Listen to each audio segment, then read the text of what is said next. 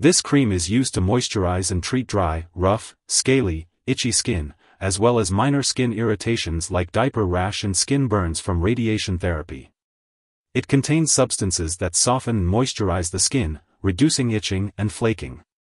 Some ingredients are used to protect the skin from irritation, and others work by trapping water in the skin.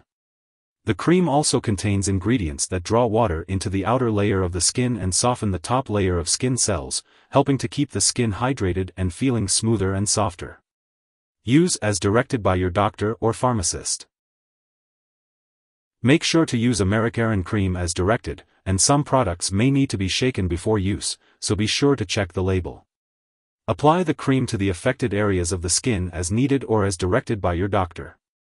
The frequency of application will depend on your skin condition and the product. For example, if you're treating dry hands, you may need to use the cream every time you wash your hands, applying it throughout the day. If you're using Americerin cream to help treat diaper rash, be sure to clean the diaper area well before use and allow it to dry before application. And if you're using the cream to help treat radiation skin burns, check with radiation personnel to see if your brand can be applied before radiation therapy.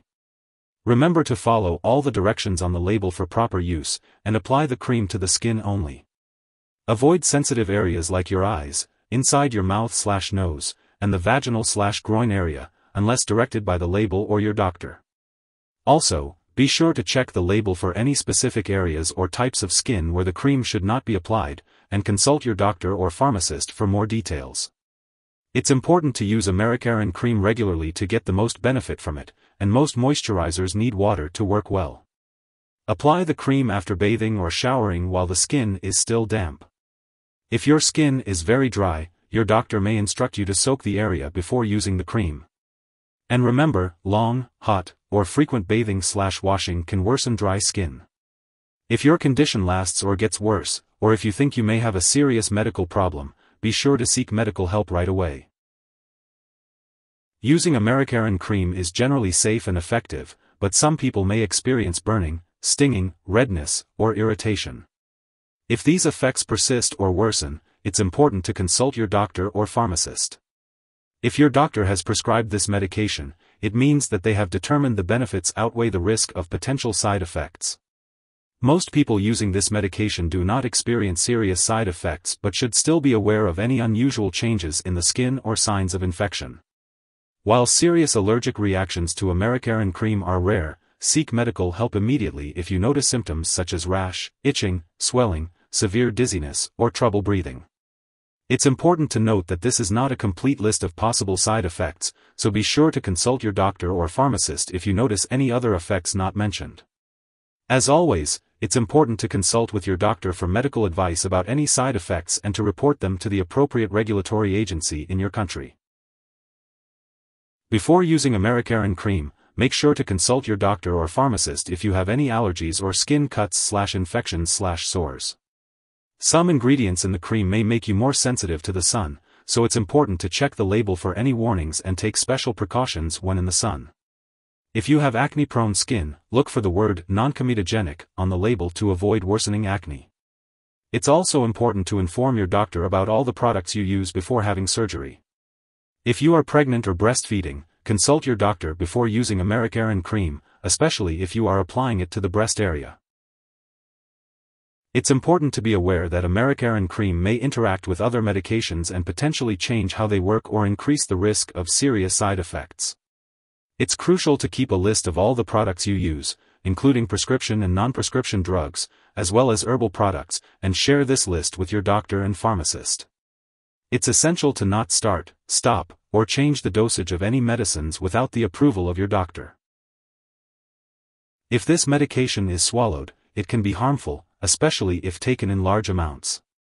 If someone has taken too much and is experiencing severe symptoms like fainting or difficulty breathing, it's important to seek immediate medical help by calling 911 or contacting a poison control center.